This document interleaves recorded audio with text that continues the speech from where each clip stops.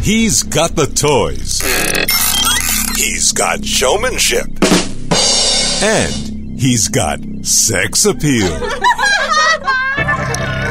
Ladies and gentlemen, from the great Southwest, here's the guru of gadgets, the dapper and dashing Don Baine, the Gadget Professor. Gadget Professor.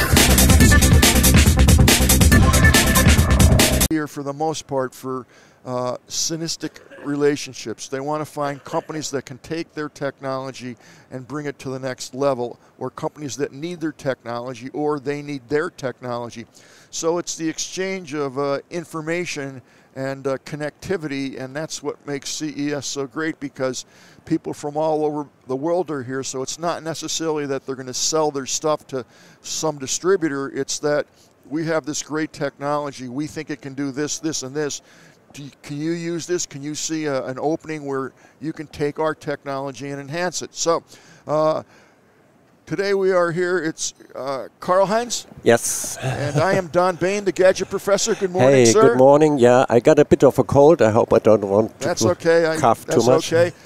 And you were from Brandenburg Labs. Now, your last name is similar, so you must be the CEO and the founder. That's correct. Excellent. So tell me about what it is that you do. In fact, most people would know my name from earlier times because they called me somewhat inaccurately the father of MP3. The father of MP3? Yep. Wow. That's something. Now I know you. Okay. And I've been at CES quite some times. I used to work for Fraunhofer, first in Erlangen, where we did the MP3 work, then in Ilmenau. And now I reached the age limit of my Fraunhofer contract. So I thought there's some unfinished business. There are some things people have been dreaming of and never made work, so let's try. I love meeting people like this, you know, the inventors of a product. They have so much energy and passion. They never stop. What are we working on now? You know, they all dream to have sound in a headphone, which sounds not in your head, like I now hear you, right? But somebody really out there, or some sound source out there with direction and distance realistically. We call it plausible reproduction. Plausible. And that's something a lot of companies have tried over the years. There's been more than 50 years of research, but the progress has been slow, slow, slow, slow. You can use head tracking to get about the right direction, but that's about it. You always have the sound near your head. So the question is how to do this better. And we found in the basic research something people had been thinking of, but it's never been in the textbooks, that the acoustics of the room you are in is a very important factor. Okay. So now we have a proof of concept up in the Venetian on the 29th floor, where people first listen to some music from loudspeakers, then they get the headphone on, and they don't even realize that the headphones are switched on because they still think the loudspeakers are playing. Oh, it's coming out of the loudspeaker. It sounds like it's coming out of the loudspeakers, but it's in reality the headphones. They take off the headphone and they are, I couldn't believe that. That's pretty fascinating. So how is that process achieved? That uses some of the known stuff with having a generic head-related transfer function, as it is called.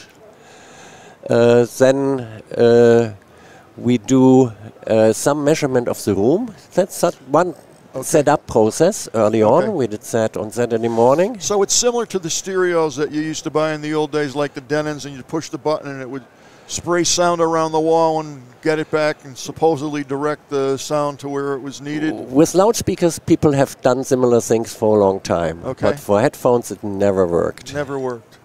And now you have a system that it does now work. we have a system which does work, and everybody visiting us here has told us no, they haven't heard anything like that. Yeah, I haven't. So in other words, if you go to the symphony and you're sitting in the symphony, I mean, it never sounds like it's. Fortunately, the headsets will never do it justice because of the acoustics in the room, and just the ambience of the sound.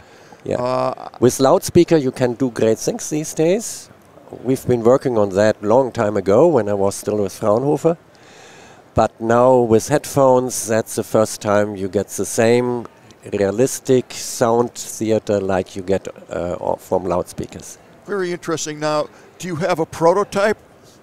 That we call it proof of concept, but mixing studios who want to mix for multi-channel content like Dolby Atmos and others don't want to do so. Right. They really would like to have that because they can then check their mixes or even do them in rooms which are not fully equipped with the many loudspeakers. So we have some systems already out there. In fact, one is in Belgium. The next one will be set up in Switzerland a few weeks from now. At NYU, New York University, yes. There are several places they want this from us. We did the test already there.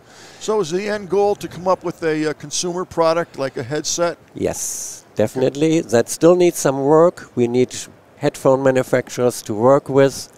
We are open for corporations. I do want to establish a brand myself with this. With your Brandenburg name on it? Yes. The Brandenburg headsets? Yep. People have told me so often with MP3, why did Apple make much more money from it than you did? Still, we got a lot of licensing income, more than €1 billion in total for Fraunhofer. And some of that went to myself. Good. But that's why I can fund this company now. I see. But, of course, who does the full thing from IP to implementation to selling the products gets a much bigger share of the Absolutely. income. It's called capitalism. Yes. Now, where are you based out of? In Germany, in Ilmenau. That's halfway in between Berlin and Munich. It's a little town. Okay. So it's nice to live there. Okay. And we got a very diverse team, women and men from all over the world, half of them from Germany, half of them from all over the world. Some 17 people in the moment, and it's really fun to work with these young people. Now, refresh my memory. When was the MP3 invented? Oh, there were a number of inventions. So the first patent, which was used later on, is from '86.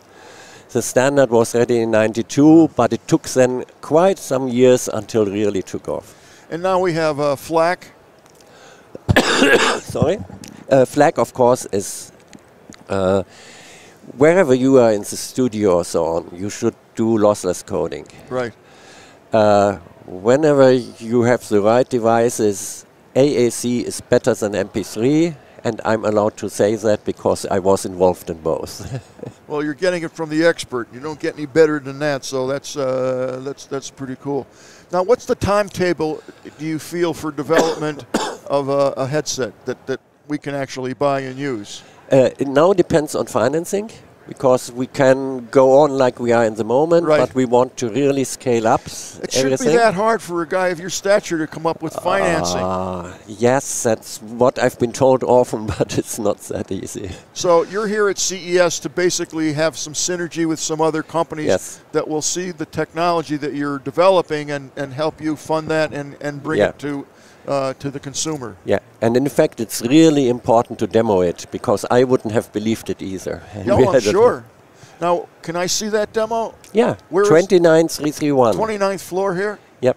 Okay. Here at the Venetian, 29th floor, 331, Brandenburg Labs, and you can listen to it. Well, that's pretty interesting. I'd love to see that, so I'd love to hear that. Yeah. All right, well, thank you so much for being here. If people wanted to find out more information, where would they go? There is Brandenburg-Labs.com is our website. Okay, great. The best of luck to you, and I'm going to follow the progress of this new upcoming headset. I'll be one of your first customers. Great, thanks. Okay, very nice to meet you. Thanks. Thank you so much. Well, there you have it, the inventor of the MP3, Karlheinz Brandenberg. I'm honored to meet him. That's such a cool thing. Wow. Thank you, sir. Thank you. I love meeting people like that because, like I said, they're on fire. They just don't stop. They invent one thing and then they go on to another. Then they go on to another, and they're brilliant people, and that's what makes the the world go round. So that's a company to keep your eye on for sure. Wow, the inventor of the MP3. Pretty cool, pretty cool.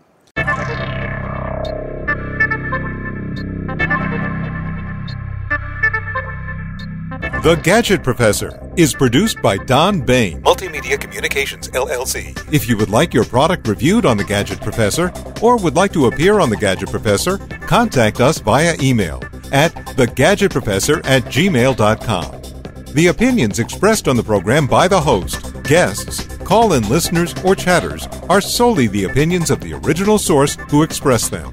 And thank you for watching The Gadget Professor.